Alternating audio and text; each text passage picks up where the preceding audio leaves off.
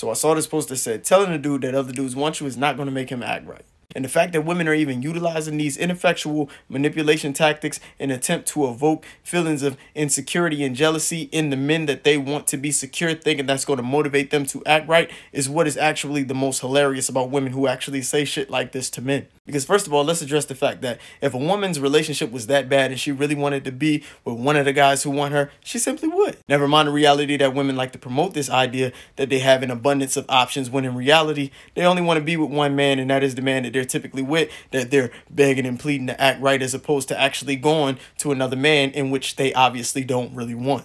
That's the hole in their logic that they believe that an intelligent man wouldn't catch on to. As if a confident and secure man wouldn't understand that if the benefits of leaving me outweighed the cost of leaving me, then you would actually leave.